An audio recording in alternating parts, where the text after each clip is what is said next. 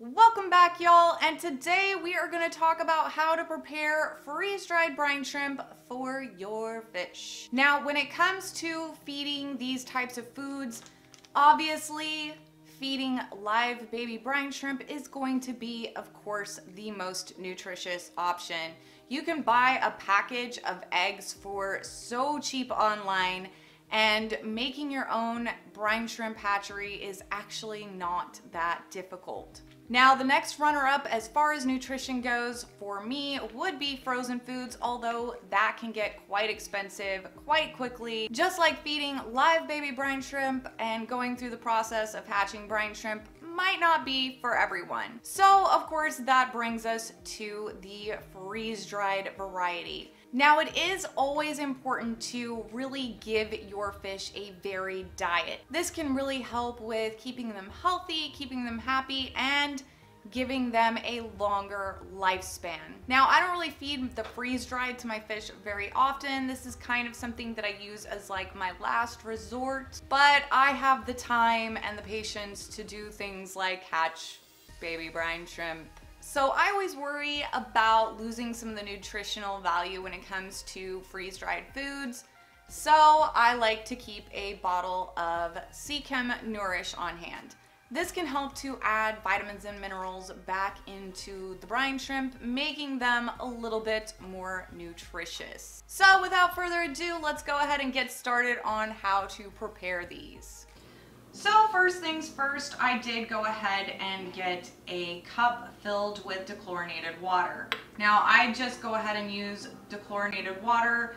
A lot of people will use water from their tank.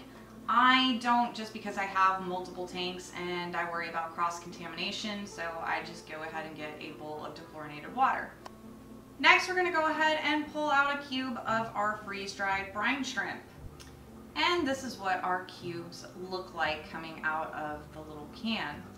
They're actually really spongy and very easy to cut. So if you're only feeding maybe one tank of fish, maybe you only have one betta that you want to feed, then it's real easy to cut this into portions.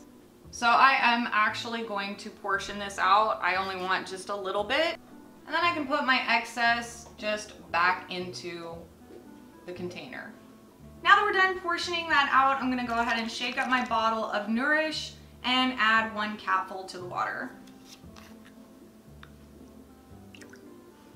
I do quite often add this to my feedings. I will actually even use this to soak my pellets in sometimes. I just wanna make sure that my fish are always getting adequate nutrition. So now I just went ahead and added the broken off piece into the bowl. So now we're gonna go ahead and let that soak for about 15 minutes and we will be right back. So now that we've been soaking these for about 15 minutes, just like I do with my freeze-dried bloodworms or any freeze-dried food really for that matter, I'm gonna go through and take a toothpick and try and kind of squeeze out any potential air pockets and stuff like that. So now that we've gotten all the air pockets and stuff out of these, as best as we can, we are going to go ahead and feed them to our fish. So when it comes to freeze-dried foods, one of the reasons that we want to soak our food first before feeding our fish is because sometimes freeze-dried foods can cause problems with fish's systems. The over dryness of the product can sometimes cause blockages and things that can make our fish stressed and potentially ill.